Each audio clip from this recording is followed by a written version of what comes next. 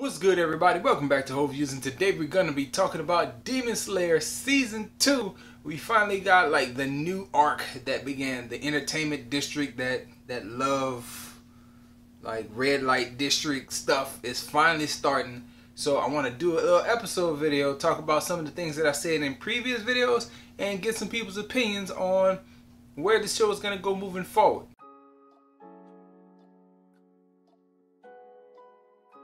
If you like this type of content, maybe you should consider subscribing to my channel, hitting the alerts, coming back around, and leaving some feedback on these type videos when I ask really just a lot of questions about where you think the series is going to go, because that's what the channel is kind of all about in regards to TV shows. What do you think is happening? What do you think is going on?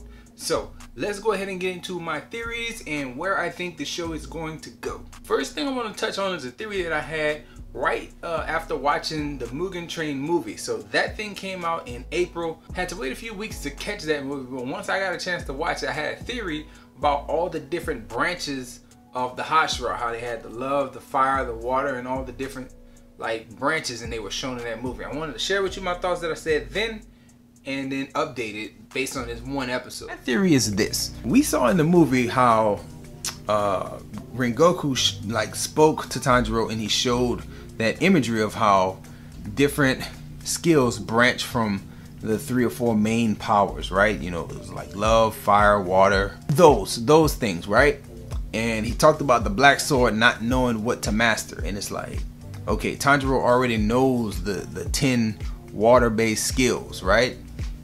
He also has a bit of the flame breathing stuff passed down through his father. It's like, I would imagine, or I would hope, that this is the theory, Tanjiro would master the water, then move into learning the fire, become the fire Hashira, and then continue to learn and master the 4 main arts to where he can, 4 or 5 main arts, to where he can use all of them at his disposal, and he'll be basically the baddest man in the land. It would be very nice to see all that happen, although I know there was a synopsis given for season 2 that reads like this.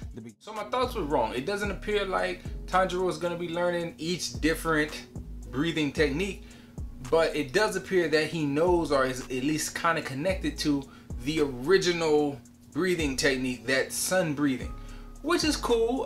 It looks very similar to the flame breathing from what we saw from Rengoku, but I imagine him knowing the OG style of fighting will be like a huge power up for his character, and I hope to see him use it several times in this series.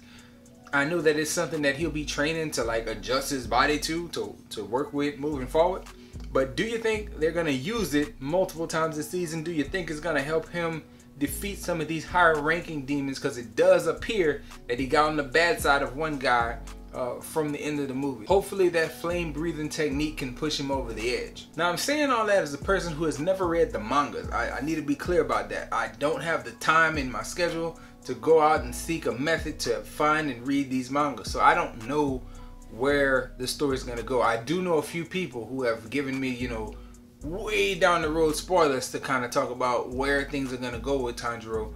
But as far as the immediate like future and then this being an anime adaptation of that manga, I'm wondering where are things gonna go with that sun breathing technique. Besides that, I think this episode was a solid introduction to a new arc. You're wrapping up some of the stuff that came with the movie arc, the Mugen Train. Cool stuff there, and I really liked the fact that we didn't just see the horrible side of Rengoku's dad. Like, we didn't just see the drunk, really hating, just bad version of Rengoku's dad. I'm glad we got to see him sobbing at the end, and it kind of shows his remorsefulness and just shows like this is his grieving process, the angry grieving. So cool stuff to see there. Glad to see things kind of like shift at the very end of the episode into the new adventure that's gonna start, and I'm really hoping to see a whole lot develop with those guys, Inosuke, Zenitsu, and Tanjiro. So again, leave your thoughts if you have any related to the show.